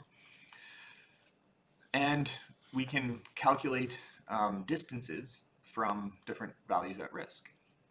Thank you very much for your time. Again, I'm Jeff Bovair, and feel free to email me at any time with any questions about any of this work. Hello, my name is Chris Hopkinson, and I'm a professor of geography and environment at the University of Lethbridge. I'm also director of the Artemis Lab, where we own and operate a range of LiDAR sensors for monitoring ecosystem properties and change. Of note, we fly missions across Canada using a Teledyne Optic multispectral LiDAR system that allows us to map terrain and vegetation cover in three-dimensional high resolution using 3 laser wavelengths. Over the next few minutes, I'll briefly introduce LiDAR and how we use it to map landscape scale biomass attributes. Well, first, LiDAR is the acronym Light Detection and Ranging, whereby laser pulses are emitted towards a target. Then, using our knowledge of the speed of light, the round-trip travel time of the pulse and its reflection is recorded to calculate distance. A scanner is employed to redirect those pulses across the target's surface to generate a three-dimensional point cloud. Most commercial airborne LiDAR mapping systems operate just outside the visible range in the near-infrared to shortwave infrared, and in addition to a 3D map of the Earth's surface, we also generate a laser-based intensity image. The light energy returned to the sensor will be a function of the surface geometry, contact area, and its reflectance. Over structured targets like buildings or trees, the emitted laser pulse will produce an elongated waveform corresponding to the time over which the pulse interacts with those surfaces. In most commercial sensors, this response is broken down into discrete returns to produce a point cloud. In the case of vegetation, the foliage density, structure, and height strongly influence the point cloud geometry. Raw point clouds can be visualized in 3 dimensions and colorized by a range of attributes like elevation, intensity, or return number. However, the primary derivative from most LiDAR acquisitions is the terrain or digital elevation model. In forestry and most ecosystem research, of course, vegetation structure is equally important, and this is where LiDAR excels by providing detailed canopy models. And with the latest multispectral LiDAR systems, we can produce composite images based on the 3-channel laser intensity. Using one of our recent multispectral LiDAR data collections over the Oldman River floodplain here in southern Alberta, we can visualize some of these point cloud attributes at the landscape scale. At left, we see the laser return number. In the center, we have true RGB colorization, and at right, we have elevation and intensity. In combination, such LiDAR datasets provide a rich, three-dimensional and thematic data environment for feature classification and modeling. Focusing on laser pulse intensity, here we see the grayscale response over the same wooded and bare ground landscape for all 3 laser channels of the Titan multispectral scanner. For applications that require vegetation structure, like biomass, carbon, habitat, merchantable volume, or wildfire fuel, a common approach is to extract statistical descriptors of the point cloud, such as height percentiles. Here, for example, we see how the 75th percentile, or P75, can be extracted from a hypothetical LiDAR sampling plot. Using field plot data, we can develop regression models against these point cloud metrics to predict a number of forest attributes, such as biomass, as you can see for an area of the Taiga Plains in the Northwest Territories. And if we have LiDAR time series data captured over naturally growing forest stands, then we can develop biomass growth curves, as we see here for the berm sites in Saskatchewan. Combining percentile metrics with 3-channel laser intensity creates new data structures for vegetation attribute mapping and modeling. For example, at top left we see height profiles for different canopy types in the near-infrared channel, and in the 2 lower graphs we see the deviations within each of the green and shortwave infrared channels. One way to capitalize on this rich information content is to generate vertical profiles of the normalized intensity ratios. Plotting these as voxels illustrates both vertical canopy structure and changing foliage reflectance properties throughout the canopy. As examples, here we see a study by Brenduza et al. That used the combined point cloud structure and intensity data to map species at the individual crown level. While here we see a data fusion model from the McDermott lab that adds in additional data metrics to model ground level coarse woody debris. To conclude my introduction to airborne LiDAR forest attribute mapping, I would like to summarize some of my lab's work over our Vivian Forest study site within the York Regional Forest in Ontario. We started collecting LiDAR here in 2000 using an Optec ALTM 1210 sensor, and now have an archive spanning 20 years and every generation of LiDAR sensors since. Here we see the canopy height model time series that illustrates the influence of growth, stand treatment such as thinning, seasonal phenology, and differences in LiDAR hardware. Some of these influences are more easy to pick out, however, if we examine the changes in the point cloud cross-section over a mature conifer plantation. We do see the growth of the canopy, but we also see the gradual densification of the point cloud as instruments become faster and more capable. If we focus attention on the small, rapidly growing stand at left, we see how the point cloud captures the change in canopy height through time. However, it is obvious from this progression that by focusing on the upper canopy surface, a lot of the internal forest structure is missed, hence illustrating the value of extracting as much information from the point cloud as is possible. Finally, even without point cloud structure information, we are able to visualize differences in land cover and forest type using multispectral LiDAR intensity alone.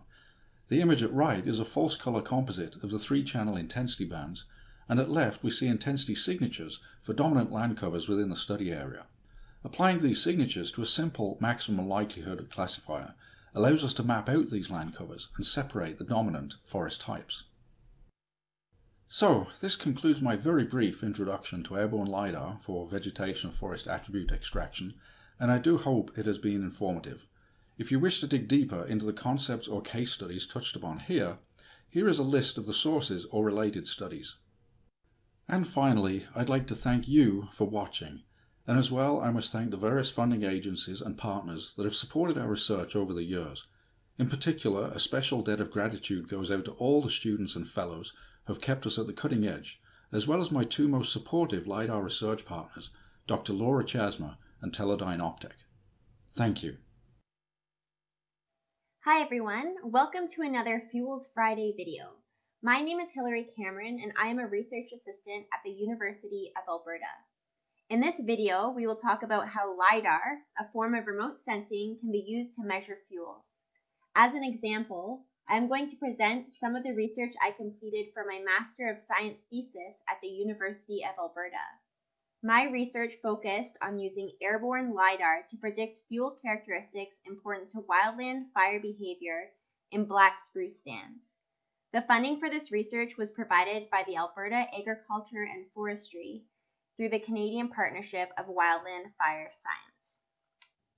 We are all here today because we understand the importance of being able to characterize fuels for things like wildfire behavior modeling or community protection planning. Often, fuel structure information is collected by hand, which is extremely time-consuming and expensive. In this video, I'm going to show you how LiDAR can be used to map fuels at much finer detail and across much broader areas compared to field measurements. So first off, what is LiDAR? LiDAR is a form of remote sensing that uses lasers to get X, Y, and Z coordinates of objects. When we mount a LiDAR system on an aircraft, it emits laser pulses that shoot towards the ground. When the laser hits something, be it a branch, a shrub, or the ground itself, some of the energy is reflected back to the sensor. Because we know exactly where the aircraft is in space and how fast the laser travels, we can get very accurate locations of whatever object the laser intercepted. With this information, we can generate point clouds, which can paint a picture of what a forest looks like without ever having to actually step foot on the ground. This is an example of what a point cloud can look like. Each little dot represents a location where a laser reflected off of an object and returned back to the sensor on the aircraft. The dark blue dots in this image represent ground hits, and the yellow dots represent laser hits that occurred near the top of the canopy. LiDAR metrics describe the attributes and distribution of the point clouds and can be compared to field measurements to make a model. On the right side of this slide, I have cut a LiDAR point cloud to the boundaries of two different field sampling plots. We are looking at the forest in a profile view.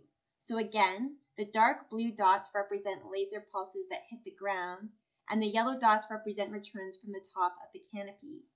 We can see from these two images that the point clouds look very different, and that's because the forest structure is very different. The top image represents a stand that is very dense, so a lot of those laser pulses are getting stuck in the canopy. The bottom image represents a stand that is quite open, so most of the laser pulses are able to reach the forest floor. LiDAR metrics such as the mean return height or the percentage of returns above a certain height threshold would be very different between these two plots. In order to use LiDAR to map fuels, you need to create a model. You can develop a model by comparing field measured variables that you are interested in to LiDAR metrics calculated for the same field plots. Forest parameters that might be of interest to us could be canopy height, canopy fuel load, canopy bulk density, stem density, or canopy base height. Common LiDAR metrics used for modeling are the percentage of returns above 1.37 meters, mean return height, or the 99th percentile return height, as some examples. Once you are confident in your model, you can apply it to similar forest types and map forest fuel data with much more detail and on a much broader scale than possible with field data alone. For example, I've created a model to predict canopy bulk density in black spruce stands located in Alberta. These are the results when I applied the model to unseen testing data. The x-axis represents field measured canopy bulk density values, and the y-axis represents LiDAR predicted canopy bulk density values. I've used a square root transformation to satisfy the basic requirements for linear regression. The diagonal line on this graph represents a one-to-one relationship. So if the model was absolutely perfect, all those dots would be directly on that diagonal line. The small amounts of scatter you see are the error of the model. Once we are confident in our models, we can apply them across large spatial areas. Here I have a map showing the variability of canopy bulk density over a research site. The areas in light red represent regions where the model is predicting a low canopy bulk density, and the areas in dark red represent areas where the model is predicting a high canopy bulk density. Models are stand type specific, and the one I made was for black spruce stands. I've grayed out water bodies, mulched areas, or stands that are not black spruce in this figure. The black dots on this image represent areas where we have field data. You can see that where the model predicts a low canopy fuel load, it aligns with forest stands that are very open. The intermediate red color aligns with stands that are relatively dense, but you can still walk around and see what's going on. The dark red color aligns with some overwhelmingly dense black spruce stands. These represent areas where it would be difficult for firefighters to move around, and you could expect very high intensity crown fires under the right conditions. For reference, I'm showing the fire behavior prediction fuel type map for the same research site. Almost the whole research site is classified as C2, which is the boreal spruce fuel type and is shown in dark green on this map.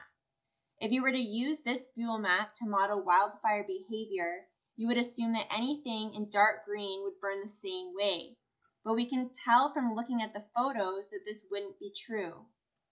In this case, LiDAR allows us to evaluate the forest in much more detail and can get us more accurate fire behavior predictions. Models can be created for other stand attributes as well. Here I have mapped canopy fuel load on the left-hand side and canopy height on the right-hand side. Once again, the darker shades represent areas of higher value, and the grayed areas represent water bodies, mulched areas, or forest types different than what the model was created for. If you are interested in this work or developing your own models, I've attached some resources that can help you get started. I've also attached the sources to the pictures in this video that are not mine. I'm always eager to talk about LiDAR and fuel measurements, so if you'd like to reach out to me personally, feel free to do so. Thank you to the Alberta Agriculture and Forestry for funding this research through the Canadian Partnership of Wildland Fire Science, as well as all the other organizations that made the research presented in this video possible. Hello, my name is Dr. Laura Chasmer. I'm an assistant professor in the Department of Geography and Environment at the University of Lethbridge. My research uses remote sensing, field measurements, and hydrometeorological instrumentation to understand vegetation changes over time and through space. I have operated and worked with airborne and terrestrial LiDAR systems for almost 20 years, and during that time I have seen some impressive developments while working with my partners in the Artemis lab, Dr. Chris Hopkinson and Maxim Akramenko. Today, I'm going to provide a brief overview of some airborne LiDAR metrics that are useful for quantifying canopy and understory field properties in forests.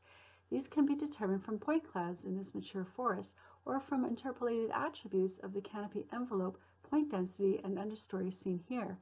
Laser pulses reflect from the canopy understory structures before reflecting from the ground surface. LiDARs can measure ground surface elevation, which can also be interpolated into gridded products. Unlike optical remote sensing, the laser is able to penetrate through the canopy, and therefore the understory and ground surface characteristics are not occluded by overlying vegetation, as we can see from this boreal forest and peatland site. The density of laser returns at this site we surveyed south of Fort McMurray last summer provides very high spatial resolution 3D measurements throughout the canopy, including shrubs, black spruce trees, and variations in ground surface terrain. Let's first take a look at some of the terrain-based attributes that can be determined from elevation data. Here we see a 1 meter pixel resolution hillshade model derived from the elevation data from the same site south of Fort McMurray. This is a 2 kilometer by 2 kilometer subset of a much larger area surveyed using the University of Lethbridge Titan multispectral LiDAR. Topographic position, which indicates low-lying and upraised areas of the DEM, can indicate areas closer to the water table. The Titan LiDAR system also provides laser reception with 3 wavelengths, illustrated here where areas that are red to pink indicate areas of high shortwave infrared reflection associated with recent fire. Green indicate areas of high reflection in the green wavelength, and blue to green indicate reflection in both the green and near infrared associated with healthy vegetation. Absorption and reflection of shortwave infrared laser wavelengths is also associated with moisture characteristics of the ground surface. Notice the topographically low-lying areas are also associated with higher shortwave infrared absorption and moisture content at the time of the survey. Vegetation height can indicate areas of high fuels, and when combined with the solar input model, can provide spatiotemporal estimates of areas of radiation loading and drying. Let's look more closely at forest structural attributes that are useful for quantifying canopy bulk density, loading, and some understory fuels by looking at a mature conifer stand A and a mature hardwood stand B in Ontario. The LiDAR point cloud we can see here provides a lot of information on the canopy and understory structures. We could measure tree height, crown depth, understory and ladder fuels, crown separation, the height of the base of the crown. We can also differentiate stem density in some of the conifer stands. Just a couple hundred meters away, we can see the rounded shape of these maple trees. We can also measure tree height, the depth of the crown width. We notice that there's little understory in this stand. For some trees, we can approximate the base of the crown. In this forest, crowns are overlapping. Therefore, it is difficult to differentiate between individual trees. From these point clouds, we can derive other canopy attributes. We can also vertically slice through the interpolated point densities, illustrated here as we move from understory in reds and oranges up through to the top of the canopy in cooler greens to blue at 1 meter increments. The ratio of intercepted pulses to those that make it to the ground surface provides a simple estimate of canopy fractional cover, which compared well at over 100 hemispherical photoplots coincident with airborne LiDAR data collected at sites across Canada in the early to mid-2000s. Volumetric LiDAR data derivatives also compare well with allometrically derived and harvested dry biomass from trees, while PhD student Linda Flade has worked on expansion factors for shrubs and short tree biomass, which are compared with time series LiDAR data collected in rapidly changing boreal permafrost environments in the Northwest Territories. To understand available fuels from LiDAR-derived biomass found within the canopy and understory, classification of vegetation species is also required. Here, Humera is using the Titan multispectral LiDAR to identify differences in structures and scattering characteristics in the near-infrared and shortwave infrared laser returns from deciduous shrubs and short to medium height conifer tree species, which contribute to ladder fuels. In addition to living fuels, the rate of laser pulse emission of airborne LiDAR systems is continuously advancing. While tree stems and branching structures of living trees may only occasionally be observed at the base of standing tree canopies, airborne LiDARs are able to measure fallen and leaning dead tree stems observed here a decade after fire. We can draw a narrow profile and extract the point cloud illustrating fallen and leaning trees. If we zoom in, we can see these fallen trees more closely as they are elevated above the ground surface and can be easily identified using artificial intelligence algorithms. If more detail is required, terrestrial laser scanning is a good alternative for quantifying understory ladder fuels. Here, Zhaozhen developed deep learning methods to identify stem and branching structures. Based on the characteristics of these structures, he was able to accurately determine tree species and biomass for individual trees and at the plot level. By combining the variety of data derivative products from LiDAR, we will be able to quantify the spatial variability of available canopy and understory fuels and vegetation species within the landscape, topographic position, and the potential for moist to dry soils, and also areas of high radiation loading, which may increase drying at a snapshot in time. The goal is to use this information to evaluate how these impact weekly measurements from passive optical sensors. We can also use pre- and post-fire LiDAR data to understand vegetation structures and topographical conditions influencing burn severity, as Shineri has illustrated using this false color composite of LiDAR return intensities of the Horse River wildfire. Areas with the most severe burn are illustrated in dark red, which indicates high reflectance of the shortwave infrared. In the subset area prior to the fire, we can see areas of high canopy volume in green, while a shrubby fen between two arrows contains little tree and shrub biomass. After the fire, we see variable losses of biomass associated with topographically low-lying moist areas. In conclusion, LiDAR is a useful technology for measuring many important structural attributes of tree and understory canopies. While it does not measure all fire fuels, it is not greatly impacted by occlusion as optical imagery is. LiDAR data collections are costly, but can reduce reliance on extensive and expensive field programs, though field validation data should always be collected coincident with LiDAR data collections. LiDAR data and derivative products may improve our understanding of fire behavior if used as inputs into models. Finally, time series LiDAR data collections can be used to quantify changing vegetation structures and conditions over time and through space. I'd like to say a big thank you to our remote sensing and Northern Ecology Group and to Canada Wildfire for their support. Thank you, Laura. And I think we have a little bit of time for a question or two for Laura in the chat. If you've got questions, and while I give you a chance to post questions out to the chat, I just want to thank all of our presenters today for the excellent presentations. And I want to encourage you all to think about what you saw today, and potentially, if you have time, rewatch some of these videos. I'm going to be posting them on the workshop site in leading into sessions 3 and 4, where we're going to have a lot of time for discussion. And actually, if there's questions for any of our speakers who you've heard from this morning, you can post those there. And then the other place you can post them is on the forum.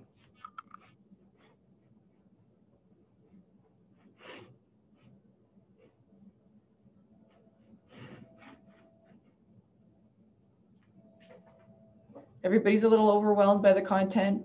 Well, thanks very much for participating today. It's really wonderful to see such a great turnout, and we're really looking forward to seeing you in weeks 3 and 4 for some ongoing discussion. And have a great day. Thanks, everyone. Thanks, Jen. I think it went great. Is Laura here? We'll talk to you at about 1.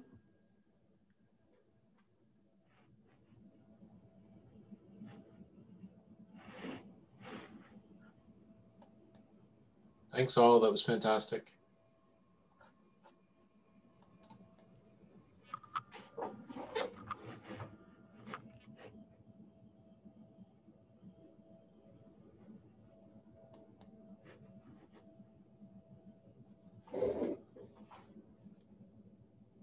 Thanks everyone. I will send you some evaluation links via eClass, and we'll see you at the next Fuels Friday, next Friday at 9 a.m. So that's session 3, which is the advantages and challenges.